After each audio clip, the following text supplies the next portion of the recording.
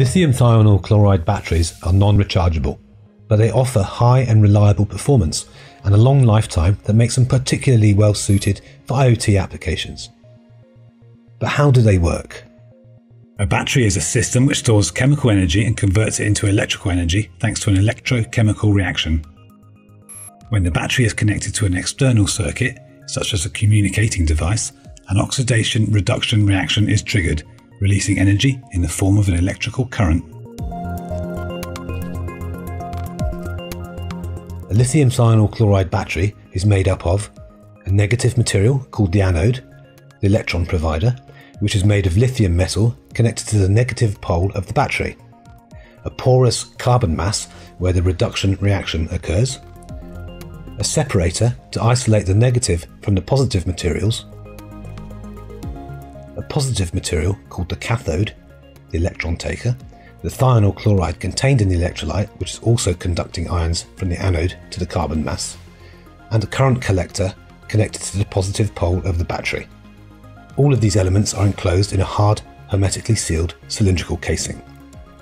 The lithium thionyl chloride systems are specific batteries, as the thionyl chloride is also the solvent of the electrolyte. Therefore, it is called a liquid cathode system.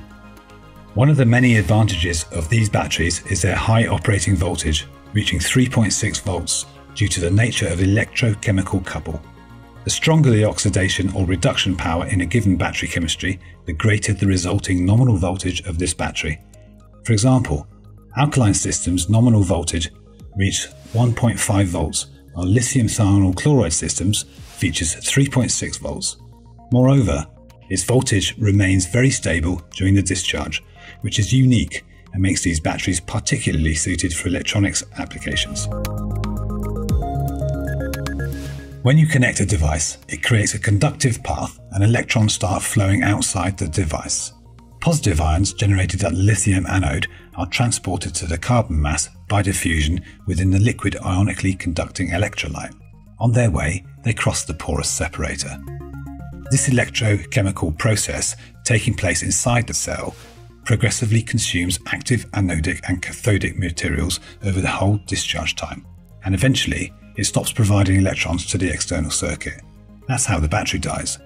This can be quick or long, depending on how much energy is required by the device.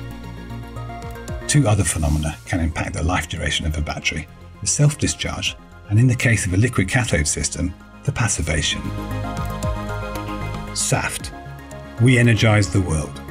On land, at sea, in the air, and in space.